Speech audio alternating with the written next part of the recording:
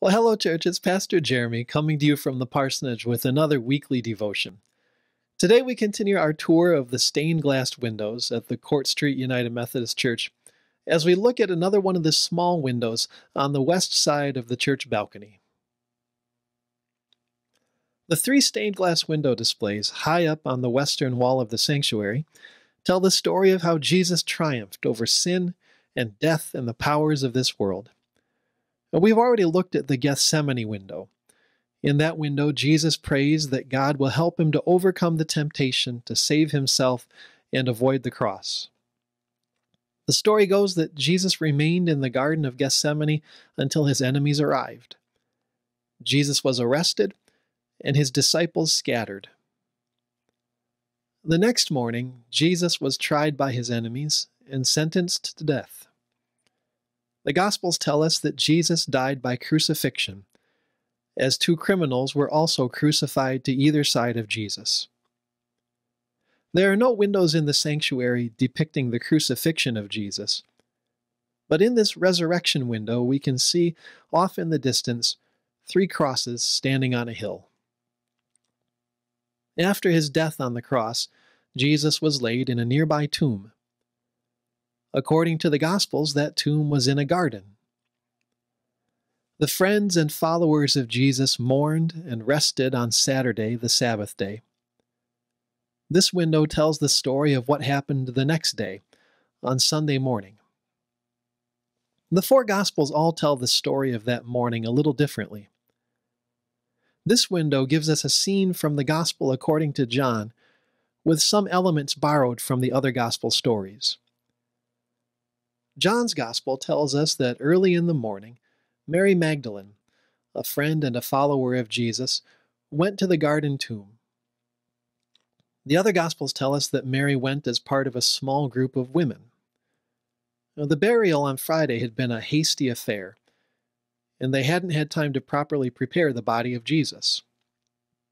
The other Gospels tell us that the women brought oil with them in order to anoint the body of Jesus. In this window, we see a bottle of oil close beside Mary. The Easter story in John's Gospel doesn't talk about any oil, however. In John's Gospel, it seems that Mary has simply gone to the tomb in order to mourn. She misses Jesus, and she wants to be close to him in the only way she can. When Mary arrives at the garden, she discovers that the tomb is open and empty.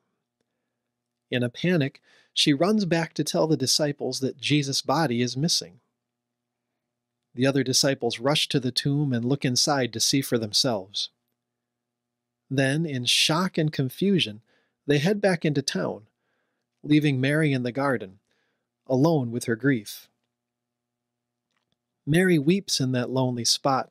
Then, because she can't believe that these things are really happening, she looks in the tomb again. This time, she is stunned to see two angels, two messengers of God dressed all in white. In some of the Gospel accounts, there are two angels in the tomb. In other accounts, there is only one. In the window, we see only one of the angels. The angels ask why Mary is weeping, and she explains that someone has stolen the body of her Lord. Then Mary turns away from the tomb and sees another figure. He also speaks to her. "Woman," he says, "why are you weeping? Who are you looking for?" Mary doesn't recognize this person. Maybe her eyes are filled with tears. Maybe her mind is not ready to believe what her eyes are seeing. Maybe this person is standing in shadow, or hiding his face, or transformed somehow. For whatever reason, she doesn't recognize him, and she assumes he is the gardener. She asks him where the body has been placed. The figure speaks again. "Mary," he says. And suddenly, she recognizes Jesus. Jesus tells her to go and tell the other disciples that he is about to ascend to his Father. In the window, we see that one of Jesus' hands is raised in a sign of blessing, while the other hand points Mary away on her mission. That hand also points toward the ascension window, which is located just to the right of this smaller window in the sanctuary.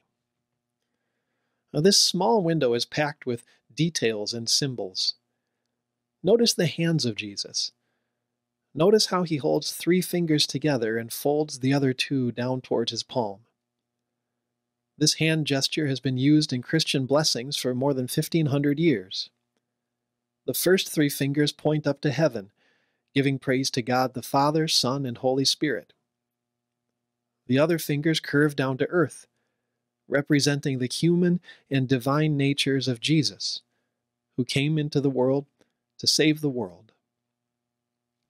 The red robes of suffering from the Gethsemane window have been replaced with robes of white, and Jesus carries a white banner. In the ancient world, the color white represented victory, and here it represents the victory of God's love over death. Just behind Jesus, we see a pile of weapons lying on the ground. In Matthew's Gospel, we learn that the enemies of Jesus placed guards at his tomb to keep his followers from stealing his body. Maybe they left these weapons behind when they fled. Or maybe these discarded weapons represent the peace that Jesus came to teach the nations. It seems appropriate that this window should be packed with symbols, just as the story of the resurrection is packed with hope. In this window and in this story, we find hope for those who are grieving, hope for those who are unjustly accused, hope for those who long for a message from God, hope for those who long for peace. It's also worth noting that this is the 17th window we have examined in our tour of the sanctuary, and it is also the first window in which we see the figure of a woman.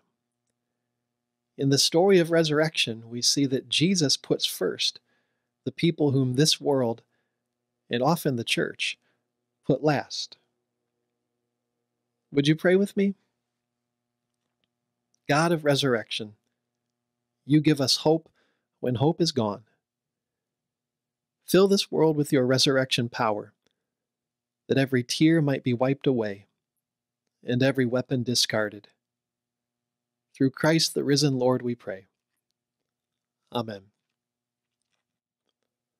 Well, thank you for spending a little bit of time with us today. You can find a new devotion right here each Wednesday at noon.